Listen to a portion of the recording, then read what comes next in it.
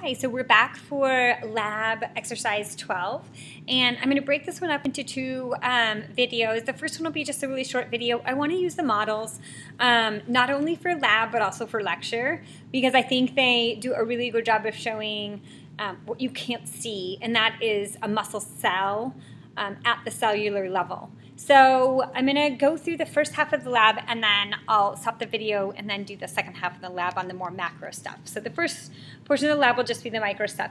This is actually supposed to be just one single muscle cell, and this is actually showing you the neuromuscular junction. So this right here is supposed to be the neuron that's coming in to innervate the muscle here. So this muscle cell. So this is all supposed to be one singular muscle cell, which gets confusing. And the reason being is that muscle cells contain these organized units of what we call myofibrils. So these are the smaller fibers called the myofibrils. And you can see they're organized into these nice units. And the individual fibers inside are made up of the actin and myosin. So actin and myosin fibers themselves, or proteins themselves, will make up the myofibrils, and these myofibrils, you can see, have what are called sarcomeres. So these are sarcomeres.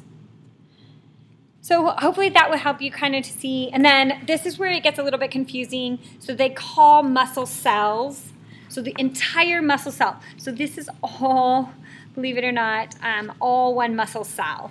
This is all one singular muscle cell.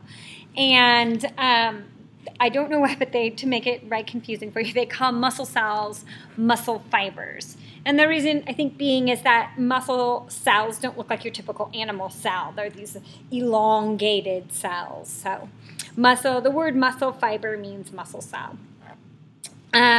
And so if you look inside, they're going to have these contractile units that we're going to talk in lecture about in depth, called sarcomeres.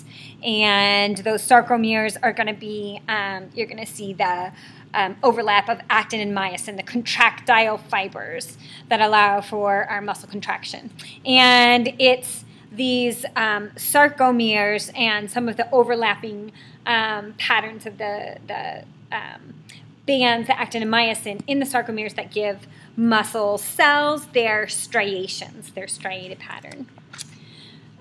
So hopefully that will kind of help you to orient yourself. So, and the last thing is they do have a couple other things they want you to know. They want you to know the sarcoplasmic reticulum, which would be like basically the endoplasmic reticulum for a muscle cell. So all of this stuff here is the sarcoplasmic reticulum here.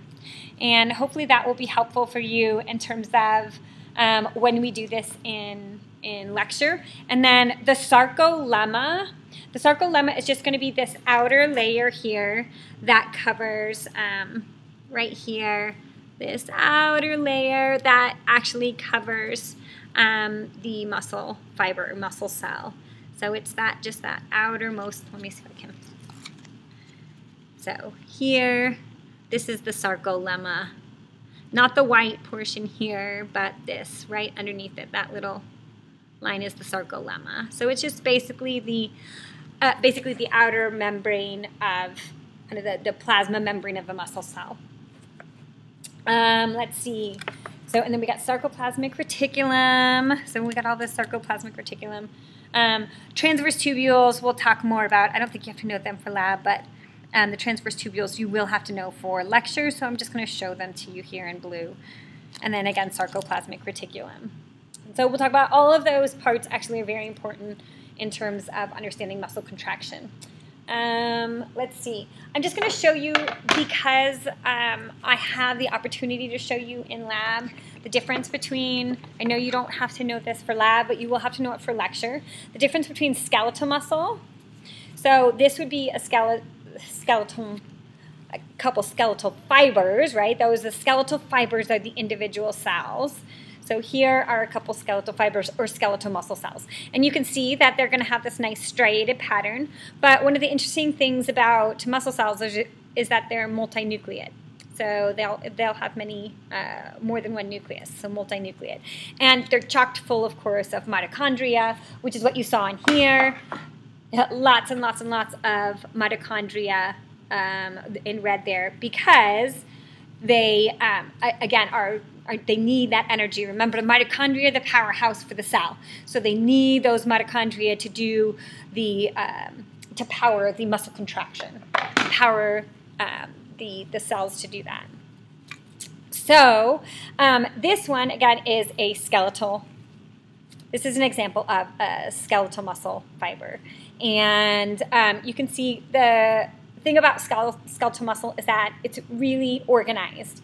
So like, not only do you have the inside of the muscle cell organized with these myofibrils, but then the muscle cells themselves will be organized into these nice units called fascicles, and then those fascicles will be bundled tightly together to form. And you can see all this in your, there's actually a great diagram of all of this on page 132 in your lab handout. So skeletal muscles are really kind of, they're nice and organized and compact. They're all crammed in there, okay? Nice and neat and organized. And so again, yeah, you'll see those nice striations. Now in smooth muscle cells, you won't see the striations. So, and again, we'll talk about smooth muscles when we talk about like the digestive tract and things like that. We'll get into smooth muscles.